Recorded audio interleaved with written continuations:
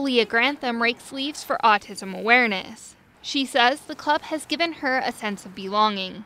At first I thought I'd been the only person with Asperger's syndrome or autism on campus, and it's a kind of a lonely, jarring experience thinking that there's nobody else quite like you. Treva Bittinger founded the club because her son has autism.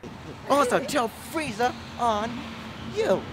She says the fundraiser helps members interact with each other and the community.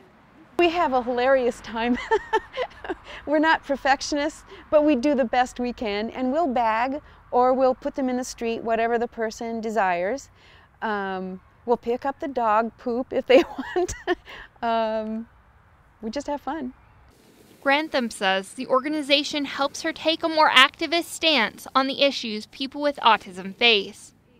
But I think we want to move on from autism awareness and to bring about autism acceptance. Bring it so that people like me, who had never really felt like they belonged in this community, can take an active role and feel like they are Missoulians and proud. The group is currently taking requests for its leaf raking services. Reporting for UM News, I'm Brittany Wooley.